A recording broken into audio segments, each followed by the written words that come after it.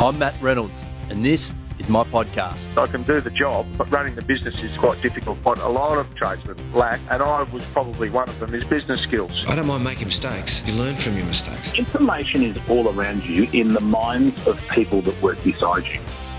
This is episode 23 of Trench Talk. I'm Matt Reynolds. I'm a plumber from Melbourne, Australia, and I know it's episode 23 because I've been holding on to this one for quite a while.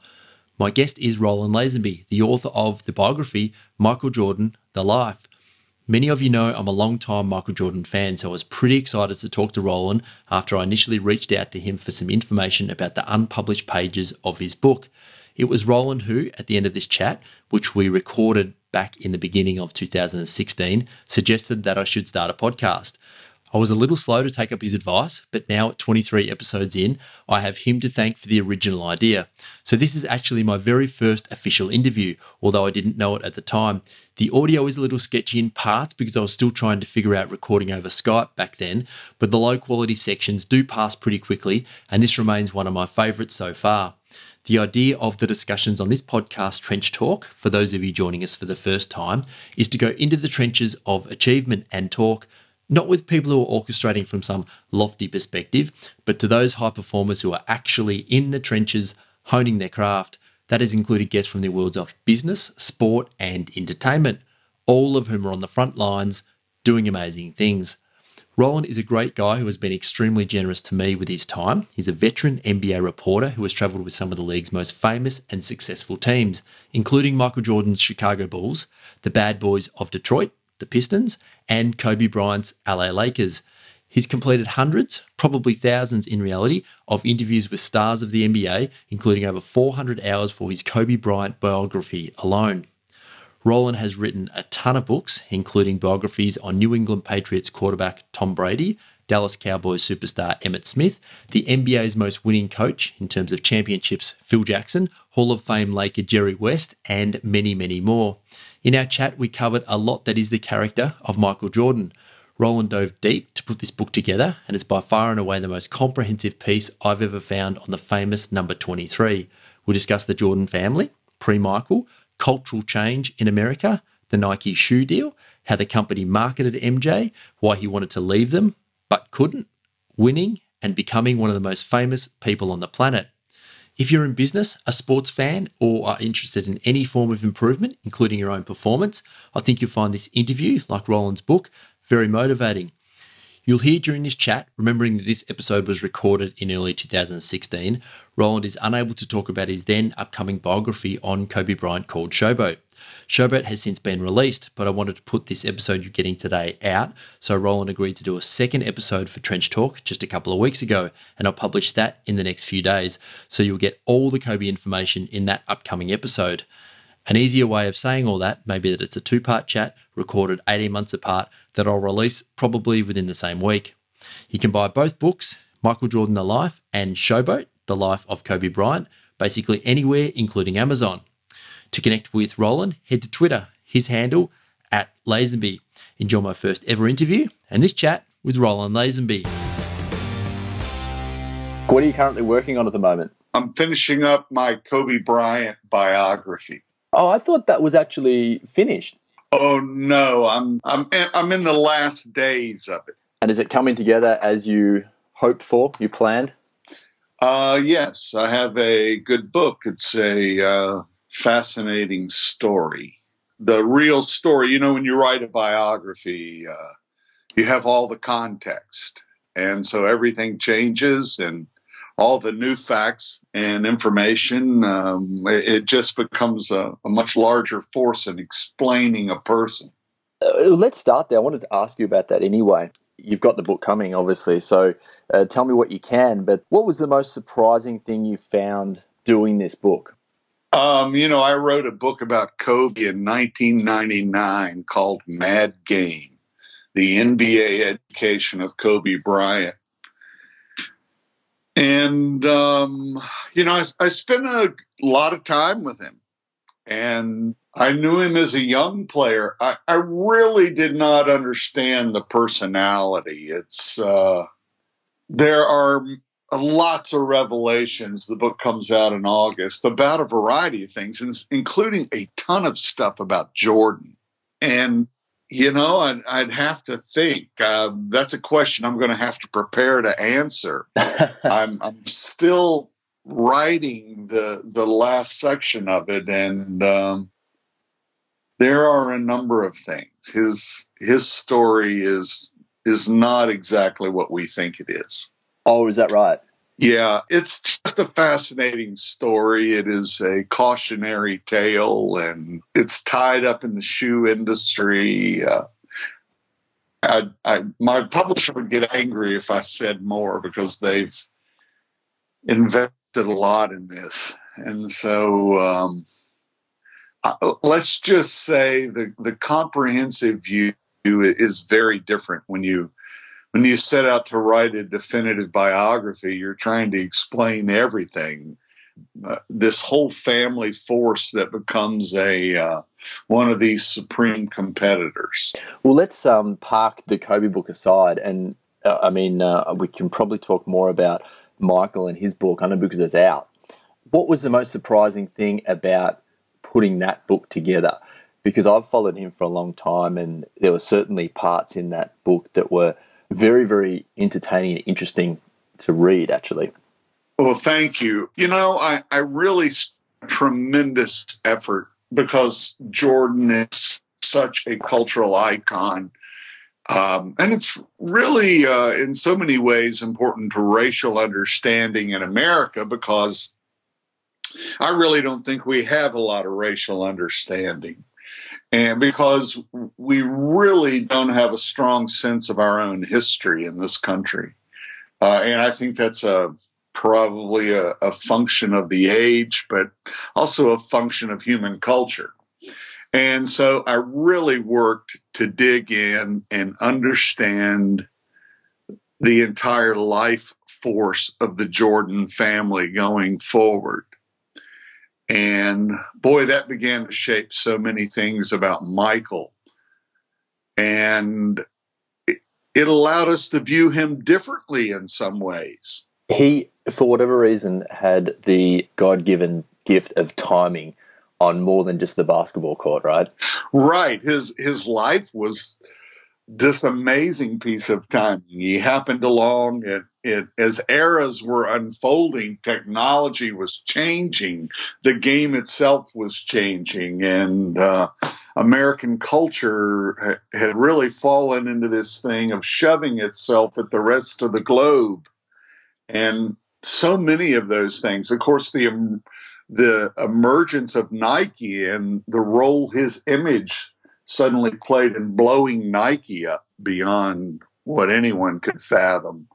All of these things sort of roll together in this force. You're right. There were so many points that could have gone either way, and they weren't sort of like a 50-50 bets, were they? For instance, like going with Nike. I mean, it was really at the time, it was, and correct me if I'm wrong, more of a 95-5 bet in respect to where the companies actually were. And then to choose the options that he did and have them work out in such a favourable way, it's unbelievable. There's many points like that, the choice of shoe company being just one of them.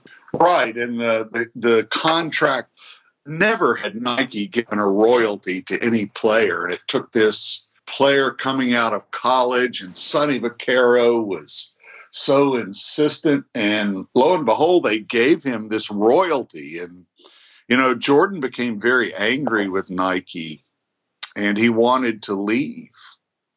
And when he looked at everything, he simply couldn't, because the deal they gave him, as we see today, he's making, the deal they gave him became his own brand because they had given him the royalty. I mean, Nike didn't even realize what they were giving him. Yeah. And it allows him today to rake in on 90, 100 million off the court in revenue. It's an astounding thing. It's the gift that keeps on giving in major ways. Well, as you put it in the book, Has anyone else done that, played in such a winning way, that the basketball aspect and the business aspect? I mean, can someone like LeBron come anywhere near Michael in terms of earning money through a shoe company? I know he got a reasonably large deal recently, but can anyone replicate that, or are the shoe companies and athletic apparel companies wise to that now? They're wise to it. The deal they've given LeBron is interesting. The great difference for LeBron is that he is not a great shoe salesperson. He can sell phones. But I was visiting with a top shoe industry executive who at one point played a role in Jordan's life, played a big role. And this executive said, you know, it really is amazing. He's an important piece to Nike because having him is critical. And they blew it so badly on Stephen Curry and allowed Under Armour to come in and sign him. And, you know, that has allowed Under Armour to really grow. And, you know, for all of Phil Knight's competitive nature, he missed out on Curry. But LeBron is their centerpiece. He sells shoes okay, but he can really sell phones. If Nike gets into the phone business, it will be even better. But no one has sold like Jordan. And Jordan's legacy shoes obviously continue to sell as well. You probably understand this already, but I ride my bike on Saturday and Sunday mornings, and I go down one of the major streets here in Melbourne. And every other weekend, there is a line outside Foot Locker, Nike, that is 50-odd people deep. They've been there all night, waiting for the latest retro release. And every time I see that, I just think that is crazy success, right? I mean, it's just unfathomable. Some of the stuff that has come out of, I guess, essentially putting a ball through a ring, right? Way back in whenever he started in the 80s, it's crazy. Right. You left out. I mean, we first connected because I asked about the unpublished pages from the life. And is there anything that you left out of that book that you wish could have stayed in and would have changed, I guess, the way that that book has been perceived, or our perception of Michael? You know, the book has been really successful. And by the way, thank you to Australian readers. I think there were 6 or 7, maybe 8 or 9 editions or printings of that book in the Hachette International paperback in Australia and New Zealand. The book has been successful. It's had just a fabulous. It's been out about 6 months in Italy and France. It's been to many printings in Poland, in Bulgaria. The list goes on. It's coming out in Greek. The book has been successful, and I had a great publisher. Little Brown is perhaps the oldest American publisher. It's owned by Hachette. I had a great editor. It was a titanic challenge to do that book. It wrecked my health twice. I just had to keep plugging away at it. You know, it's more compression as far as what was cut from that. Now, there were scenes and stories and things about the Wilmington riot and a lot of racial history. They kept the main line of that, but I think readers would have gone crazy with all the stuff I had in there. And we streamlined, you know, the Jordans were moonshiners, making and selling illegal whiskey. Michael's people. Yeah. And I did all these fabulous interviews with a lot of the elderly Jordan men in North Carolina, Michael's cousins and whatnot, and people who knew his great-grandfather and his grandfather. And I just got lost in that world. because it was fascinating. To me, that's where Jordan got that. It was a very rough world. And Jordan, has this nice appearance in ads, and he really is this charming figure, but he's got this rough edge to him. He's refined. I don't mean he's rough. He just has a hard edge, which is why he was such an alpha male competing. And that really, to me, is the Jordan character. And I just became fascinated with it. I went through 5,000 death certificates in this little county down on the coastal plain of North Carolina, digging out this story. And the editors at Little Brown helped me move on from it to make sure, there's a basketball story here. I did something of the same thing with a Jerry West biography I wrote for ESPN. I'm really an Appalachian Mountain guy. My relatives were all hillbillies out of West Virginia. I grew up in Virginia, but I was fascinated by the Jerry West story, and his backstory was incredible. And that book got the great reviews. It wasn't a huge commercial success, but it got me the gig at Little Brown writing this Jordan book. And so I still like to attach basketball to our deep cultural story. My father was one of those old two-handed settlers out of the hills of southern West Virginia, so it was an homage to him. But it's sort of how I operate. I dialed it back a bit on the Kobe Bryant book. I have plenty of family story there, but not quite the deep history. It's interesting because before reading it, for myself, I probably would have thought that aspect, going into a Michael book, I probably would have thought that aspect was a little bit, not boring, but kind of maybe not as relevant as what it did become, because it set up the story in terms of how far, which is what I wanted to ask you about, how far is the journey between moonshiner to the most popular guy on the planet, and what in your opinion, what allows that to take place? Because it's the more you think about it, the more insane that it actually seems.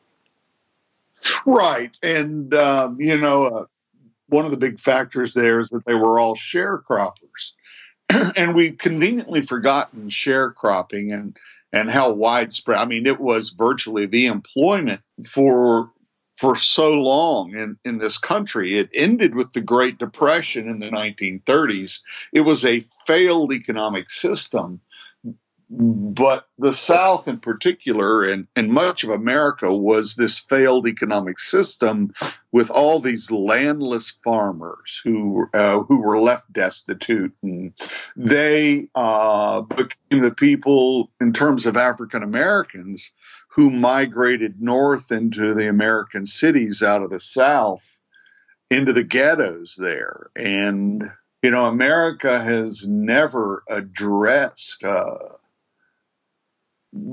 the social problems that came from that failed economic system. And so I just wanted to make it a personal story. And as I went along, it's the kind of story that's hard to get people interested in it. But by virtue of marketing, I set out to do this because the marketing of Michael Jordan had detached him from his African American heritage by necessity, or what the men who were marketing him thought was necessity. He's got to appeal to whites. And so they weren't bringing that family story. It was always sublimated with Jordan. And my goal in writing the book was to connect him to that very powerful heritage. And my instincts were correct there. And I really wasn't even aware of the depths of sharecropping till I found an agricultural report in the University of North Carolina library that had largely been ignored, but was a fabulous report from 1922 with a survey of 10,000 landless farmers in North Carolina, looking in detail at their plight. And that just drove me. It was fascinating. And I guess Jordan has been many things culturally.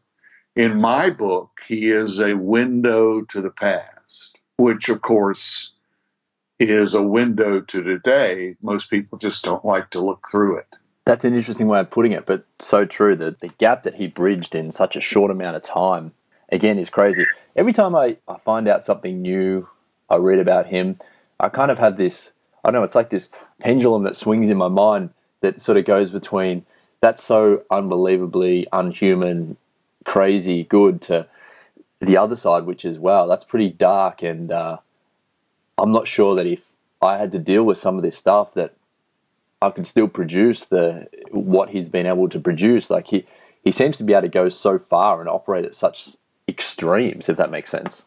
It does. Kobe Bryant is a similar personality. And one of the things I've set out to do in the Kobe book is to discover his organic personality, because he'd been accused so often of being a Jordan mimic.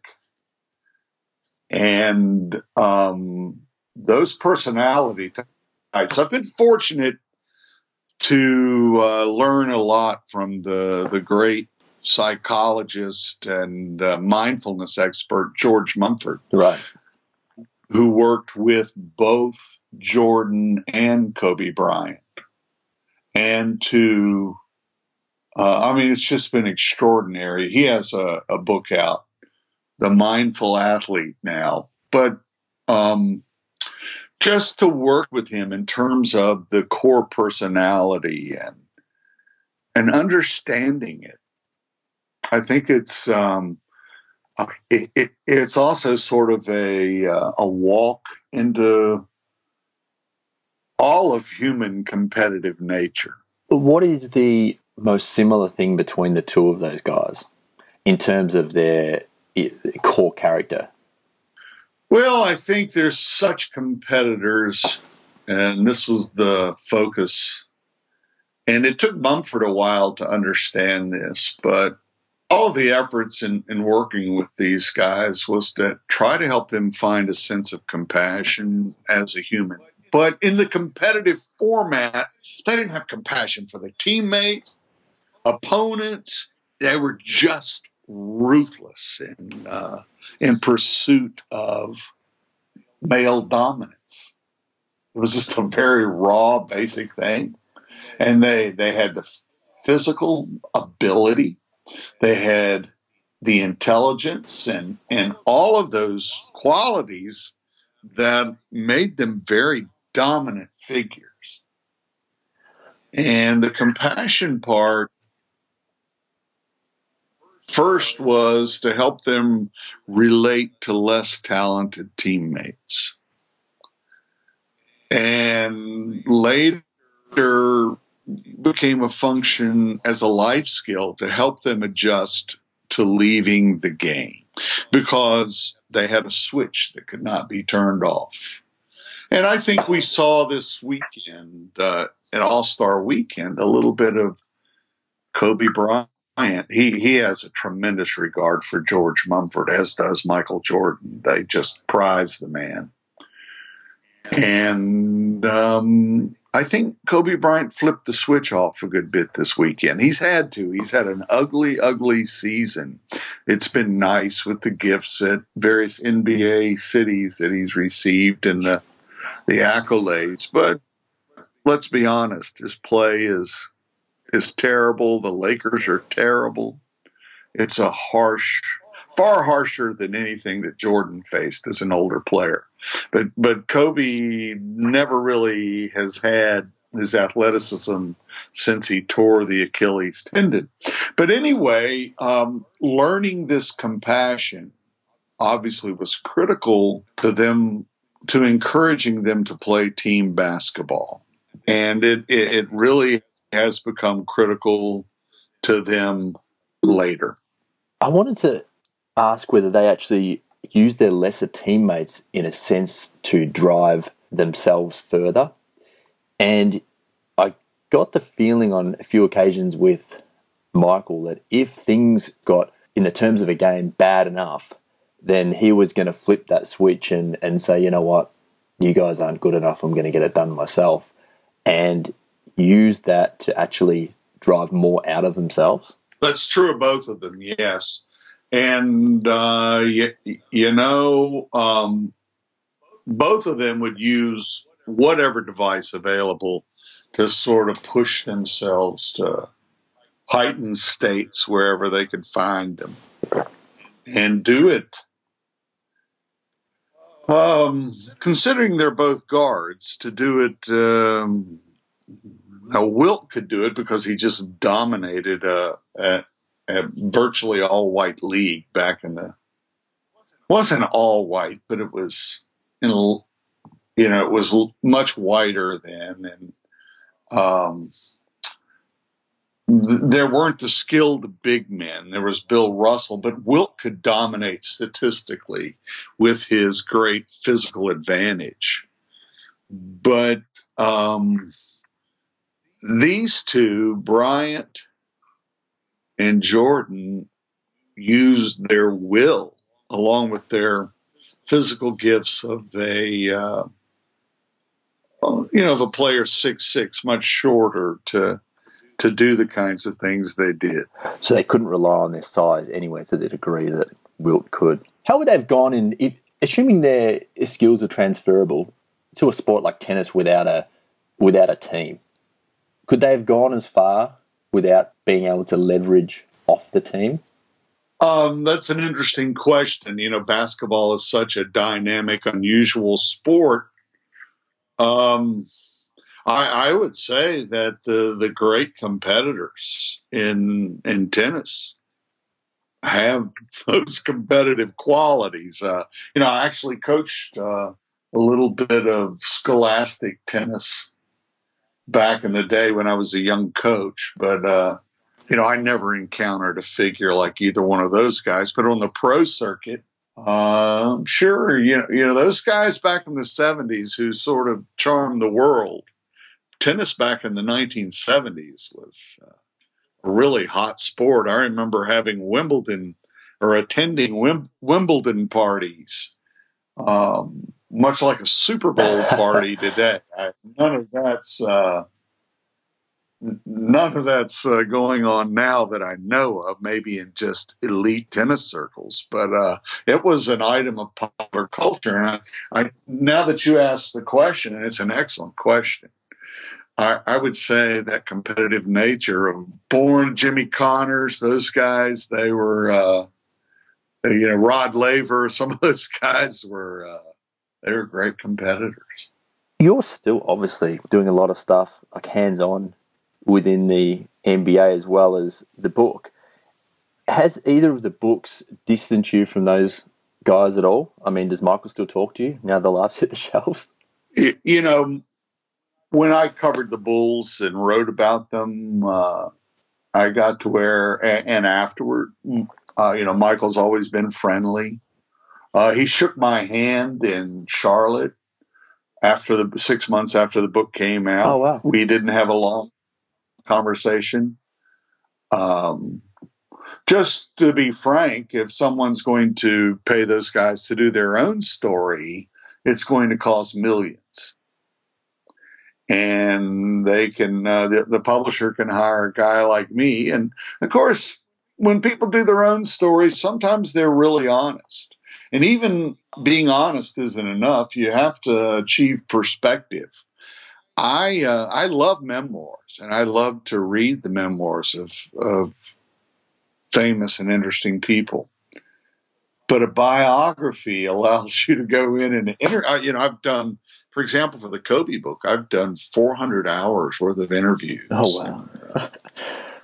And you're serving all the literature. And David Halberstam, the great American writer, told me once, you really have to put yourself in a position where you're letting all the assembled media do the work, a lot of the work for you, because you've got all the reporters from all the newspapers out there interviewing. And some of that's true, really, to ask the kind of questions you want. And David Halberstam was never able to get an interview with Jordan. We were both doing a book on him at the same time back in the 90s. And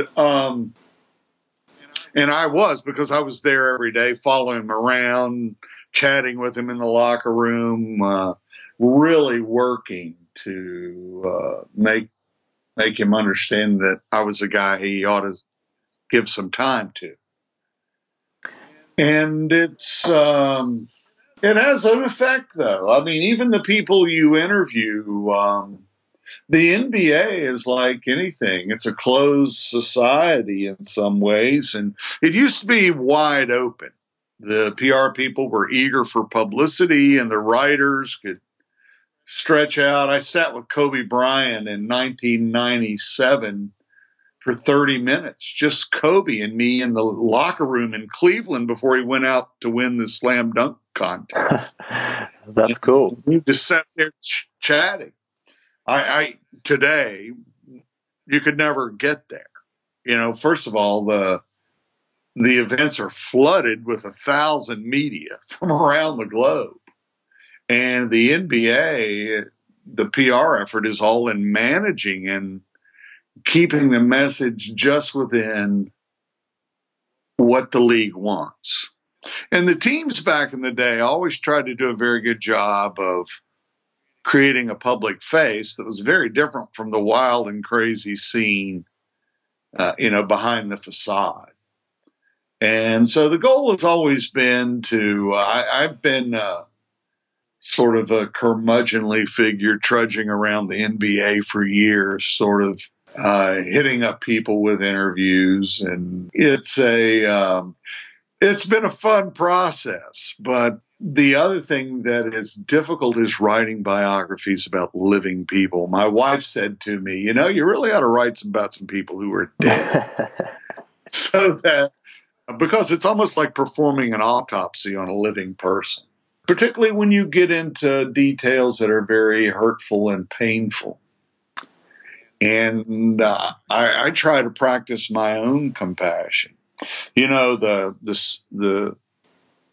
The allegations of sexual misconduct against Michael's father by Michael's sister was something that really had never been discussed in any mainstream sense. There was some dark corners of the internet that had mentioned it a little bit, but not much. And I had to figure out a way to tell that story without hyping it and to keep it very human, because the public didn't know Michael's father very well. He was a beloved figure. And Michael, as all people do, tend to love their fathers, and Michael loved his father. And I had to try to tell that. And I've had to tell some very difficult stories in the Bryant book. And you have to try to tell that. We're all human. And the goal is to make the books I do as human as possible. That, God forbid that you end up sitting in judgment of people. First of all, the issues with Michael's father were never adjudicated or even brought to authorities. So who knows what the truth is there. But the family was shaped by the allegations themselves. That was my only point. And we didn't want to hype that even in selling the book. I think you read in somewhere before page 100 and it just sort of hits you. And you don't really see it coming. But I just wanted to deal with it quickly. You could see the repercussions later of those allegations. I wasn't even sure I was going to go into it. I had a copy of her book, which had been published privately. and it was very hard to find. But I walked into the UNC Research Library, and there it was on special collections. Oh, wow. And so I knew that as a biographer, I couldn't run from that. I had to deal with it. And so I spent a lot of time thinking, how am I going to address this subject? And those kinds of challenges are what are important to a biography, but they also make a biography very difficult. Why do you think instances like you've just described, obviously one reason for it, but Michael seemed to grow apart from his family with each year in the league, really? And is that an inevitability of the life and the level at which he was at, that's sooner or later going to be a sacrifice that you have to make? Right. I think it is, particularly for NBA stars. It is, it's a it's a league with a long history of sexual frivolity. Coming out of the 60s and 70s in this country, as the sexual revolution was sort of kicking its way over the ramparts.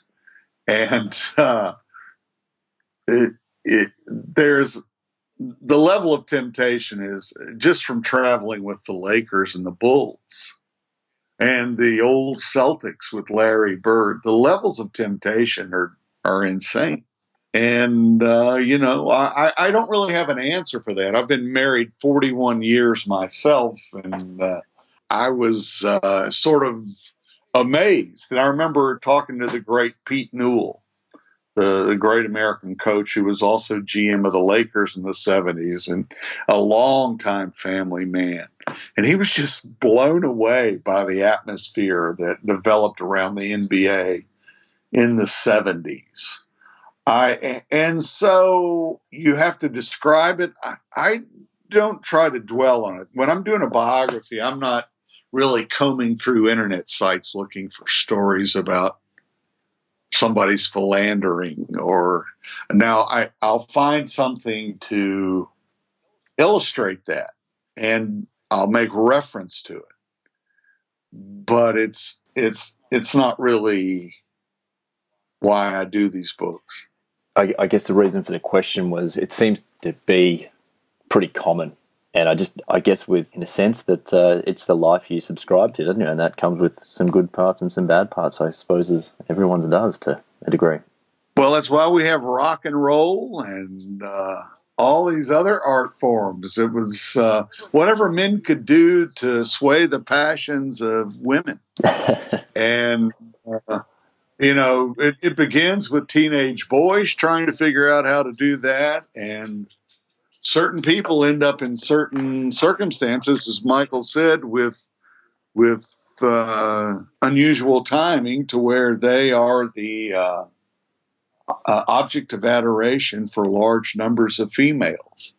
And AC Green with the Lakers used to carry a Bible with him everywhere he went. On the team bus, everywhere. And he was quite a contrast to most of the Lakers players who were open for business in that regard. I was going to say from some of his teammates, yeah.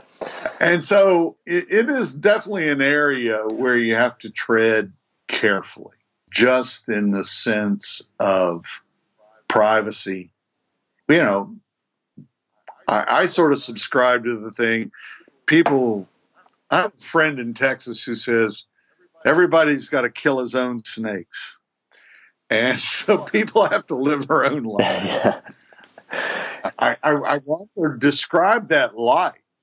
And there are many specifics I get into because they're revealing moments of character. There are all kinds of fascinating scenes built around this competition and the personalities and the control freaks that these coaches are and great players are. And so I really enjoy that part of it. I don't really get into a lot of documentation. For the Jordan book, I ran into this guy who was a bartender in a men's club in Charlotte, and he had been a high school basketball player, had won a state championship, and was a huge Jordan fan. And Jordan comes in there one night with Charles Oakley. Was that the story? Right. Yeah. And that story, nothing bad happened. Jordan's playing pool with some topless ladies, and it's a very comical scene. And Charles Oakley sitting at the bar telling the bartender, man, welcome to Michael's life every night. And that's as far as I was going. That was the perfect scene for me to tell that story. Was it really like that, like every night for him? Like, is that true? That's what it was? Well, I had Lacey Banks there, who was something of a minister and one of the first African-American reporters in Chicago, and he and Michael had fierce competition playing ping pong, but they identified, Michael was a prisoner a lot of nights in his hotel room, and Lacey would sit there with him, and there'd be a knock on the door, and there's a lady in a raincoat with nothing underneath, pleading. And as long as Lacey was there, Michael was turning them down because Lacey was, he was an older man and a guide to Michael. Yeah, I don't know. I really don't want to speculate too much, but Michael was known as a guy who enjoyed being the object of affection. That's about as much as I. That's a nice way of putting it. Yeah. What was the interesting thing about actually? If you had to pick, do you take Michael or do you take Kobe? If you're a coach, to coach? No. If you were the coach and you're selecting your first pick, is it Michael or Kobe? Well, the great benefit and great timing of my life is that I became dear friends with Tex Winter. Oh wow! The long assistant coach of the Bulls and the Lakers, and I would have weekly phone conversations where Tex would literally tell me almost everything going on with the team. Oh, really? Yes, Tex. What a wonderful guy. What a fierce old competitor. And I gave Kobe Bryant. Kobe was this lost kid in L.A., and he told me he dreamed that Tex Winter was going to be his coach, and I gave him Tex Winter's phone number. And Tex was the relationship that saved Kobe. So I played a small role in it. But I also introduced Kobe to George Mumford. And so, Tex had an interesting theory. He and Michael butted heads a lot because he's such a purist. But Michael played 3 years of college ball under Dean Smith at the University of North Carolina in a very tightly controlled system. And Kobe had no benefit of that. And to Tex, that was a huge difference. Michael had some background. Now, he had gotten away from that. But most people don't realize that Bill Guthridge, Coach Gut, Dean Smith's top chosen assistant at North Carolina, played at Kansas State for Tex Winter in the Triangle, and then was his assistant coach for several years before heading off on his career that took him to North Carolina. And so he had Tex, by virtue of that, because he had such a tremendous influence on Guthridge, had an influence on Michael even in college.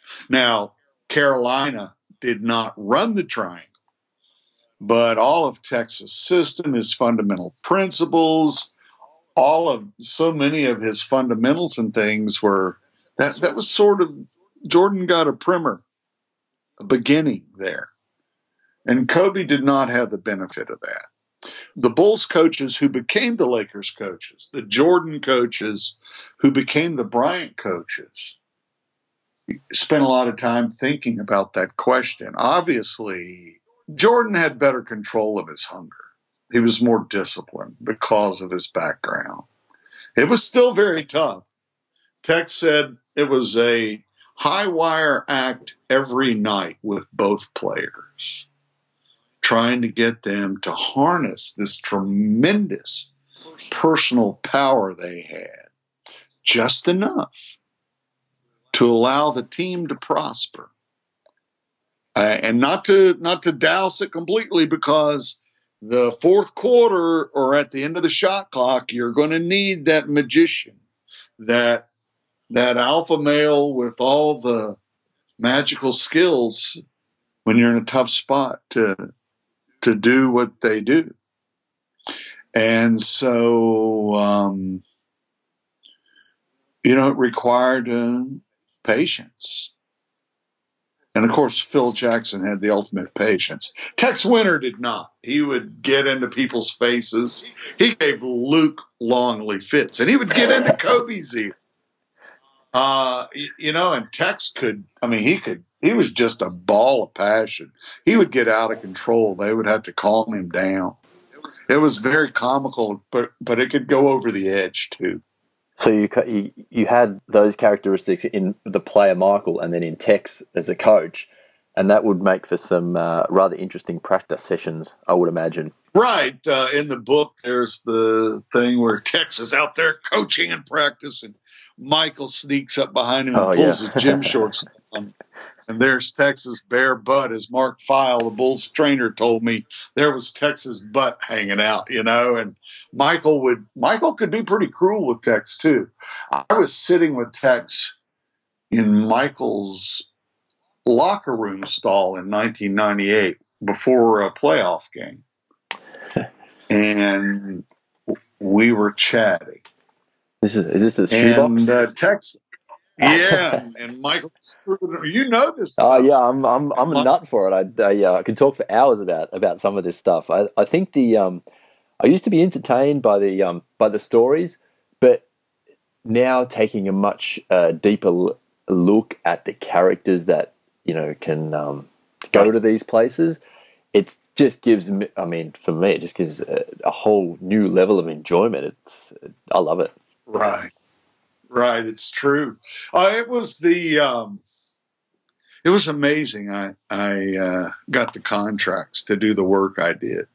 And I was doing lower level projects back then, histories of the Bulls, and I was working for small mid-range American publishers, mid-list publishing. But I always wanted to write biography at some point. But really, so much of what I was doing was out collecting the raw experience, the relationships, the memories, the basis for. You have to do a lot of analysis and reflection in writing biography. And those years in the 80s, late 80s and 90s, when I was able to do that, on into the new century with the Lakers. That was sort of the raw data collecting for what I've been very fortunate to do with a big, powerful publisher now, a global entity. Hachette owns Little Brown. And so I've been very fortunate in all that, to be there then, to be at all the games, and to meet the people and have great fun, in old Boston Garden with those Birds Celtics, and in the Forum with the Magic Lakers, and Chicago Stadium. And I did a lot with the Bad Boy Pistons. I did travel with them in their championship years when they were hammering Michael. And so doesn't get any luckier than that, Matt. Oh yeah, you're short of lacing on a pair of boots. You've done really well. That's credit to you. It's awesome. Well, what do they say? Even a blind hog can find an acorn every now and then. I got a couple of last questions, if that's okay. I'm not sure what your Sure. time restraints are, but I mean, I could. It's morning here, and I could talk all day. But these kinds of interviews are great. They get me thinking about all sorts of things. I think the chatting is cool. If I can just run a couple more questions past you, and then Sure, I'll let you get certainly. back to your more important projects. And Now, these are supposed to be your toughest questions. the last ones. Oh, is that how it works? Well, I'm rather new to this, so you've put me under pressure, and now I look at them. Actually, I'll tell you what. We'll circle back. You never gave me a one word answer. Do you? Is it Michael or is it Kobe? I'd have to say Michael. He had all the ability. As the coaches said, his hands were larger. There were things he didn't do as well as Kobe, but they were both. Kobe really wanted to be a post weapon. He had to play with Shaq. He had all the post skills. Michael was a post weapon. Tex always said, I don't know what would have happened if Michael had to play with Shaq as a young player. It would have been the mess that Shaq and Kobe were. And so if I don't get Shaq, and I need one of those guys to be the post weapon, I also think Michael is a little better post weapon, although Kobe was very good. He's balanced, strength, balance, and the size of his hands tend to be the things that come up time and time again in that comparison. Right. And Michael, Kobe was a kid and a lot of charisma, but he was goofy in ways. Michael was Shaka Zulu. He was the natural, compelling figure, the great leader. Nobody wanted to displease Michael Jordan. Kobe's, when he got into the league, his teammates were screaming at him sometimes, He was so young too, right? Right. And so he had a different road, a very difficult one. Michael hit that shot as a freshman against North Carolina, and he was ordained. There were various points along the way that it kind of occurred again and again, but that was the biggest one, wasn't it? That was the one that it was a 180-degree turn, and he was on the way to a life that was going to be out of control no matter which way you looked at it, really. That ignited the worship. Now, it was a small pocket of gas when it happened, but it ignited and blew up. And that then was sort of on a delayed fuse as he got to the NBA. First, the North Carolina Tar Heels did not win another championship after that one. But as he got into the NBA and a league with a coach in Chicago that just allowed him to explode, and he'd had that summer going against the NBA players preparing for the Olympics. Michael then hit the Olympics themselves in Los Angeles, the next level of trapped gas. That's a terrible way of describing it, but just explosion in terms of interest. And the NBA was, and the Chicago Bulls were just a pathetic organization then. And the NBA was really flaky. But he was such a dirigible. There's just global interest. It just took off. Did he ever, in the time that you spent with him, show any signs of fear in any situation?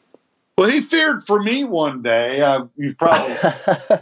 I was walking backward and about to go off a loading dock. I'd probably be paralyzed for life, if not dead, from the impact of my head hitting the pavement.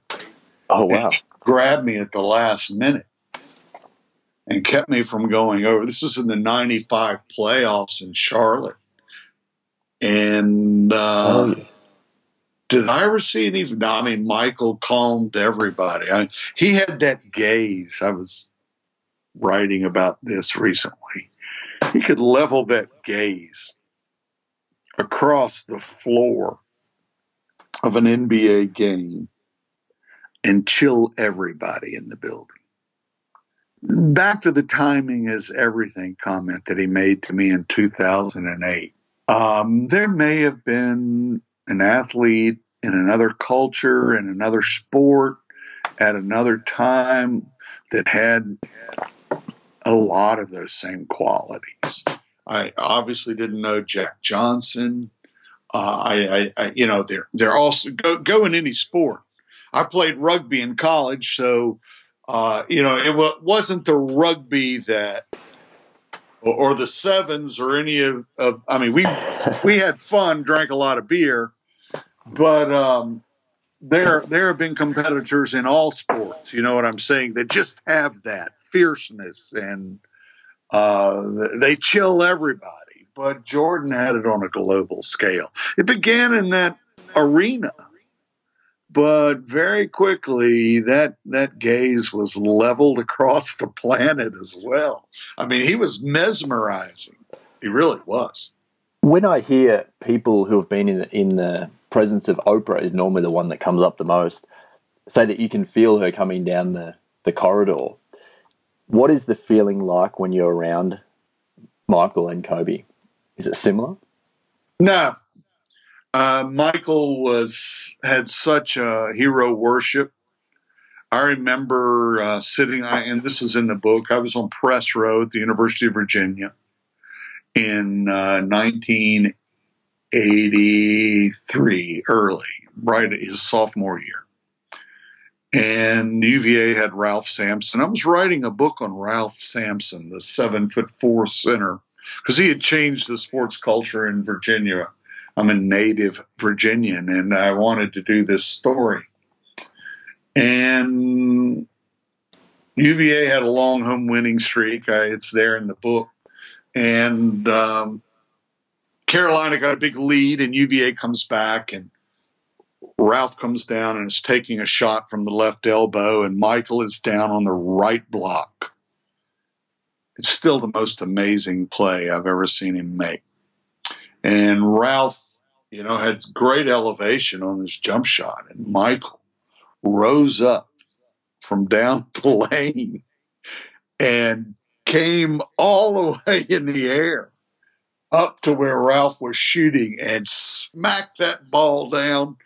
And all the people on press row jumped in fear. It was such a stupendous play. And I was sitting with Michael 15 years later in Charlotte before a game, and he was sipping some coffee out of a styrofoam cup, and I asked him about that play. He remembered it immediately. It had surprised even him, and that's when he told me that that had been the fun part about his career. He had no idea. That was the fun part about his career. He had no idea he could do any of those things. Now, I think the difference in Michael and Kobe is that Kobe knew. Kobe was bred out of the womb to be who he is. But Michael, wasn't even one of the top 500 high school players in America till he showed up at the 5-star camp. And first one about changing the fact that he wasn't in the top 500. Like that was a coming out party in some ways where he surprised the right people. Right. And once Michael got that confidence that Kobe's father had just insisted on creating in him from an early age, once Michael got that full confidence, because his father, of course, had denied him that kind of confidence. Michael was, he just carried himself in a superior manner without arrogance. I mean, he had all that arrogance, all that crap, but you would talk to him as a reporter, and he had just an ability to connect with you. I mean, you might be one of 20 in a crowd around him, and when you ask that question, he he was listening. He was a great listener, and you were in his, full attention. Kobe was so young and such a cocky kid, and could be really nice and polite, but he could let that smirky kind of thing that people saw the day he announced he was turning pro with the sunglasses on the top of his head. That kid could come out. And that wasn't the guy that the Globe loved.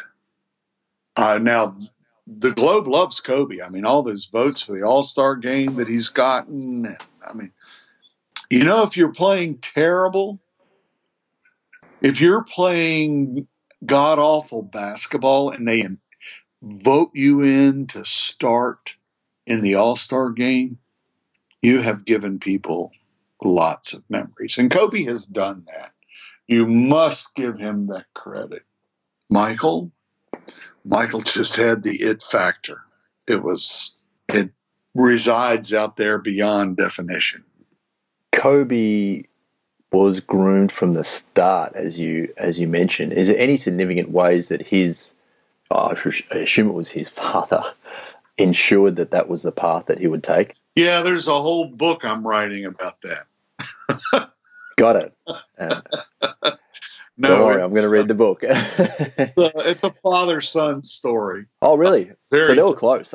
I have little understanding of that relationship. If it's a father-son story, that's cool. I'm even more excited than what it was to get my hands on that. Good. I'm eager for you to read it and tell me what you think, Matt. Yeah, I can do that for sure. Look, Roland, I know you've got to get back to other stuff, so let's wrap it there. I want to thank you for the time today and originally connecting. I just wanted to thank you for it. I appreciate it immensely. Thank you for taking an interest in my work. Oh, no, I'm clearly not the only one. It's great. Yeah, I mean, I lost touch a little for a little while there from the NBA, and that book well and truly brought me right back. So I enjoyed it. I hope to talk to you soon. I took a recording of this, so I didn't have to pause for notes. Are you doing a podcast? I don't have any plans to at the moment, but Right. It's certainly an aspect that I have on my list to kind of look into. What you do with it, let me know. Awesome. Thanks, Roland. Take care, man. Hey everybody, it's Matt again. Thanks for listening. Just a couple of things before you guys clock off. You can get all Trench Talk episodes at xrm.com.au/podcast. You can also sign up for other goodies at the same site. Just plug your email in there and you are covered. That's X for X-ray, R for Romeo, M for Mike.com.au/podcast. If you really like what I'm bringing you, please head to iTunes, subscribe to this show and leave a review right there. And lastly, if you want to contact me directly, type the @ followed by Mr. Matt Reynolds into your search bar and you'll find all the social links. Goodbye.